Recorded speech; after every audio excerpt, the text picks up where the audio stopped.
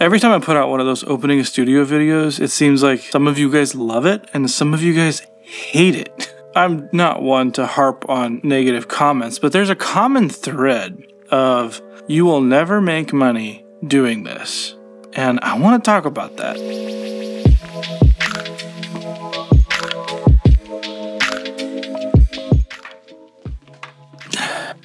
As we talk, I'm gonna work on this snare.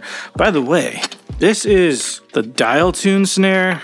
Oh, get it the right way around. I adore this thing for studio use. But you can see the cable on this thing starting to fray, so I have to change the cable. Luckily, when you buy one of these things, they send you enough to redo it, and a handy little Allen wrench. No, they're not sponsoring the video, but you should check them out. They are cool. But Sonible is sponsoring this video. More on that later. So inevitably, every time I put out one of these videos, the comments, if you want to make $1 million in the music business, you got to start out with $2 million. There's just like any business, there's any number of ways you can look at it. Down to the gear that I invest in, building that I have, the location. There's multiple different ways to think about each one of those, right? Where I am versus where you are geographically, we're going to have a whole lot of different circumstances that play into this. Cost of living, property taxes, income tax, if you even have income tax. Where I am, cost of living is very low, very, very low compared to some larger cities where normal music hubs like me are. So my idea of being very, very financially comfortable is probably a lot different than some of you looking somewhere else. I have been able to make different financial decisions along the way because I don't need to make an exorbitant amount of money. My overhead for this building, when I was getting started here, was definitely difficult to overcome. It's a fraction of places just a few hours to the south of me in Nashville. I've said this in different videos that I don't think I could do what I do in Nashville. Not that my talent isn't good enough. I'm not even going to put myself in the same ring as some of those guys. All I'm saying is it's possible to do this in just about any market. You don't have to be in an LA. You don't have to be in a New York. You don't have to be in a Nashville. And there are plenty of places that have much lower cost of living and much lower overhead for you to run a business like this. Because it's music. People travel. Sure, if you were in Nashville or LA, there's probably a lot more going on. There's a lot more people walking. But normally in a business like this, it's typically not walk-in clients who will become repeat clients. And the ones who really, really want to work with you are willing to travel. I'm in the middle of nowhere. Musically, if you look from the outside, I think this is a great place to be because I'm in the middle of so many other different music hubs, but really it hasn't mattered. People fly in to record, and I don't mean that as a brag. I'm not trying to come across like that at all. All I'm saying is you can make something like this work wherever, and people will travel to do it. And now it's time for a quick word from our sponsor, Sonible. Sonible just came out with a couple new metering tools, True Level and True Balance. Let me talk about True Balance for a second. True Balance will really quickly allow you to see where the energy in your mix is in relation to certain genres or reference tracks that you upload yourself into the plugin. You can get a breakdown on how the low end, mid-range, and high end of your mix stands against references, as well as the mono compatibility and the stereo spread. Obviously, we shouldn't be mixing with our eyes, but tools like this help me get a better product faster, more consistent. I have been using tools like this for a long time just to give me a quick idea when I feel like I've lost perspective sometimes. Until December 9th, you can pick up True Balance for a lower introductory price before it raises. And if you want the quick 1-2 punch, you can purchase it in a bundle with True Level, which will give you quick feedback on how your mix is standing up from a loudness perspective to other mixes and references, just like True Balance does for the EQ. Check it out at sonible.com. Back to the video. There we go. Wow. Oh boy, that thing got torn up.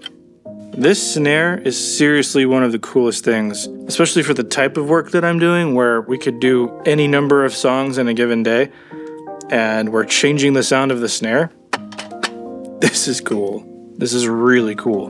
The other thing is people tend to comment that this is a competitive market. I kind of get it. But at the same time, I don't feel like I compete with other engineers around me. That is really caught in there. There it goes. Okay. Just to go at some of these head on, some of the comments is to say there's no music to be made in the music industry.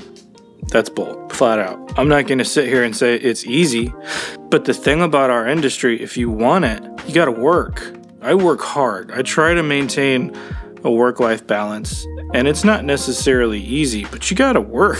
You got to put in your 10,000 hours. It's got to come from somewhere, period, just to get the skill. You got to make decent sounding records at the heart of it. Past that, this is a customer service job. This is a sales job. This is being an amateur psychologist. It's all of those things wrapped up. You have to genuinely love making music. You have to genuinely love fixing a snare drum when it needs fixing. You have to love talking to people and figuring out what's in their head. You have to love the challenge and the struggle. You have to love coming in to work every day and not necessarily knowing what you're going to work on. This industry is built for people who cannot work behind a desk. Doing that would kill me, or at least parts of my soul.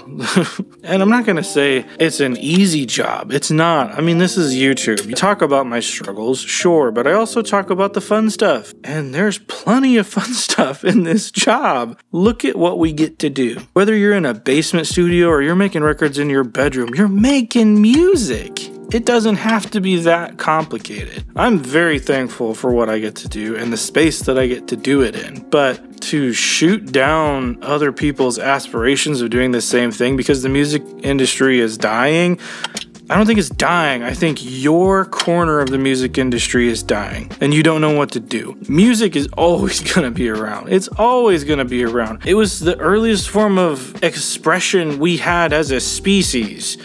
It's not going anywhere. The ways and methods in which it is created and released are going to change, and they will continue to change as technology changes. And so we have to adapt. But that's not a bad thing. If you love this, you're gonna roll with the punches because they're not really punches. It's the whole thing moving and evolving and getting better. What would you rather have? A music industry like what it was 60 or 70 years ago where it was highly guarded. Only certain people were allowed to participate based on any number of factors, or what we have now. Something inclusive where we have any number of genres you can possibly imagine because so many people out there are able to express themselves however they see fit. I like the music industry. There are aspects of it that I don't like. There are bad actors in this industry just like every other industry.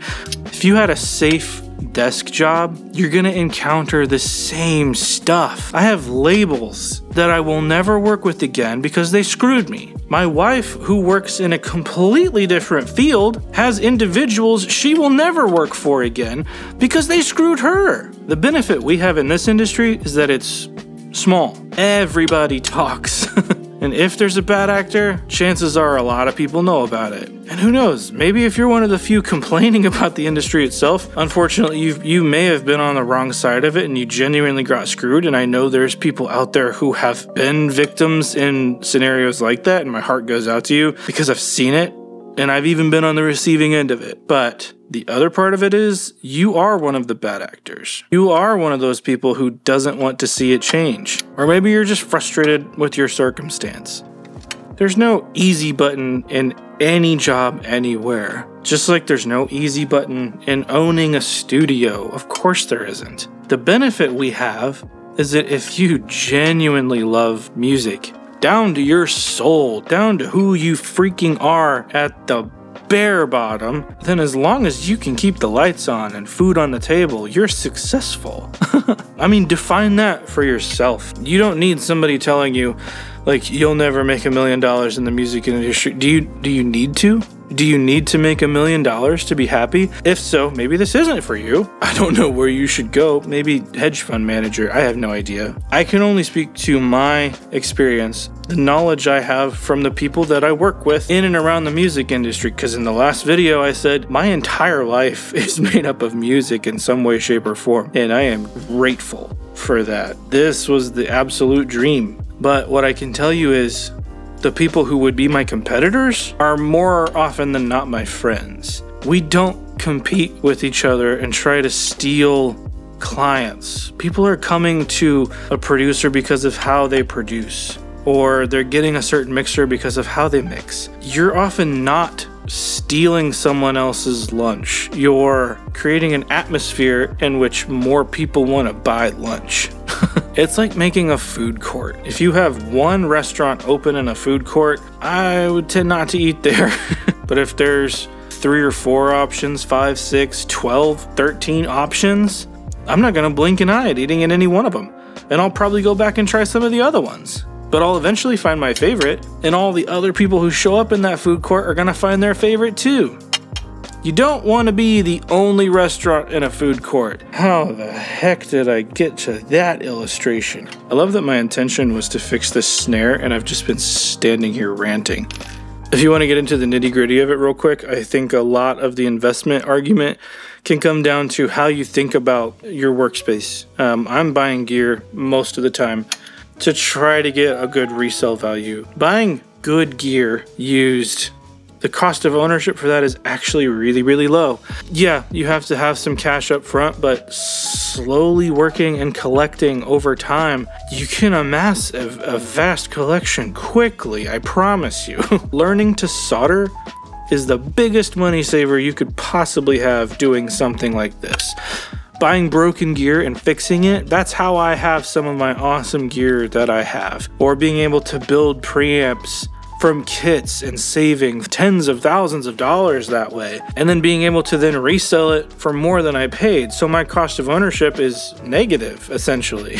Eventually, when I'm done with this space, I'll be in a good position. I own most of this stuff. So I'm looking around and I don't see anything that's not paid for. I saw some of those comments coming up on some of the latest videos, and this is just a response to that. I don't mean to come across as mad. I don't want to discourage people from chasing what they really, really want to do, because I value chasing what makes you happy over just making money. And I think you have to be like that to work in an industry like this. And so it bums me out hard when people try to dump on the industry as a whole like that. The music industry is not perfect. I think we can all agree on that. But when you're one of the few who you're built for this, and I don't think I'm the best engineer in the world. I don't think I'm the best mixer or the best mastering engineer there ever. I'm far from it. But I know, to my core, I was built for this. And I have a blast doing it. If you guys feel the same way, let me know down in the comments. Let me know if comments like that you'll never make money, bug you.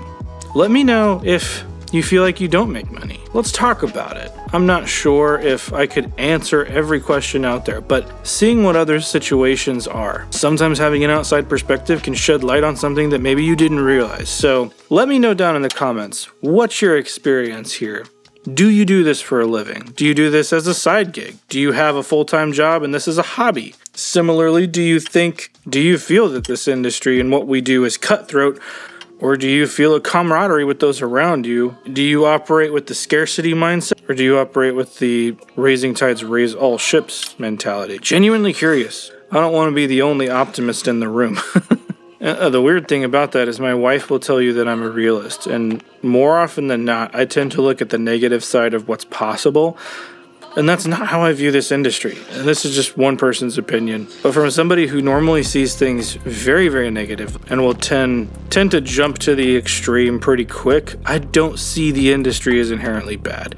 I don't see this as something that's gonna fail soon. I don't see this as something where everyone will fail, or even a select few will succeed. I think there's a lot of work out there to be had. There's a lot of music making happening. There's a creative revolution that's been happening for a long, long time to tap into. Anyway, let me know down in the comments if you guys agree with me. As always, I'm Resident Loser Jeremy.